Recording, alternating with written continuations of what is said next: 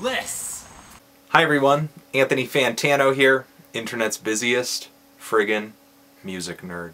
Not doing a review today, not doing a question or a track review, anything like that. We're doing a list. A list that I compiled with somebody who's been hanging out with me on a regular basis for the past several months.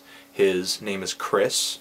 He's the Needle Drops intern. He's over there right now in the official TND intern pen. I am not an intern, this is my zone! Just share the space. I'm going to list off 3 albums from this list, and Chris over there is going to be reporting over there from the intern pen because there's clearly not enough room over here. This is a list of albums which, in my opinion and Chris's opinion, are way ahead of their time. I want to start this list off with... Do you like this band? Joy, I'm very happy. I know what you mean. I'm into happy feelings. Is that a happy band? Not really. No, not actually. Why would they name themselves Joy Division if they're not happy? Oh, Divide. Matt. I get it. Okay, Chris, get over here. Over here. Over here. Don't talk to him. Nothing good can come of that. Alright.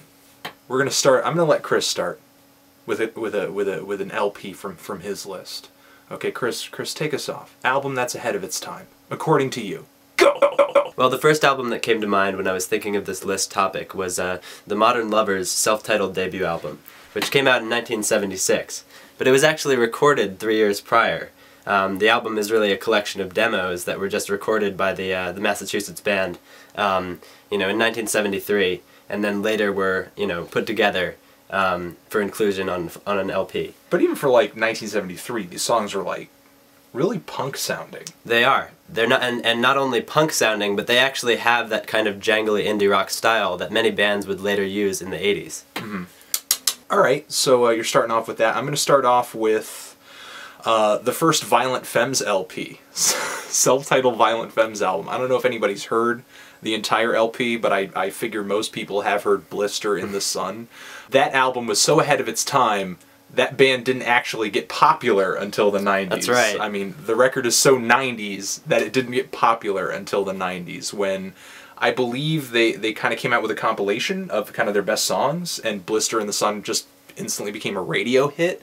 But the thing is, and I remember growing up with that song, and until I really researched the Violent Femmes, I always assumed they were just like a 90s band. Mm-hmm. But then I totally freaked out when I heard that this album was recorded in 1983. It's like this folk punk, post-punk record, but also has these really whiny, angsty emotions that you really wouldn't hear in sort of like regular rotation in the indie scene until guys like Elliott Smith, Conor Oberst, and Simon Joyner. Yeah. Or even like the Mountain Goats or something like that. Okay, what's the next record for you? Talking Heads' 1980 album, Remain in Light, is definitely another album that came to mind when I was thinking about this topic. That came out in 1980? Yeah. Oh, okay. I thought it was just maybe a few years later, too. No, it was 1980. Alright, so what puts that album ahead of its time for you? Well, it's interesting that you mentioned, that you thought it came out later, because it actually... that album has a lot of sort of new wave sounds that didn't really become popular until, later in the 80s. But I think what's actually most sort of revolutionary about it is the way that it was produced. From what I understand, from when I researched the LP before, I mean, he used a lot of looping on that LP? Yeah, that's right. They just took a lot of riffs and they just repeated them over and over and over again? That's exactly right. The band would go into the studio and record, simple loops that would just be... Yeah, exactly. Yeah. They would just be looped over and over again in the song. And when you think about how difficult it was to produce those, to implement those techniques at the time, I mean, it's really admirable. They went on, and David Byrne went on to do the same thing the next year with My Life in the Bush of Ghosts. Yeah. Alright, I'm going to move on to my next pick. Not really an album, kind of a collection of singles. It comes out from two New York guys, Double D and Steinski, Lessons 1 through 3. These were like Girl Talk before there was even Girl Talk. They were making dance mashups of, you know, of hip-hop songs at the time, of dance songs at the time, just pop music songs, radio pop at the time. Not only did this stuff, you know, kind of set a bar for albums that would come on later that also extremely use sampling to get by, like Beastie Boys' Paul's Boutique. Definitely something ahead of its time in hip-hop. Well, my last pick was actually one that took me kind of a while to think of.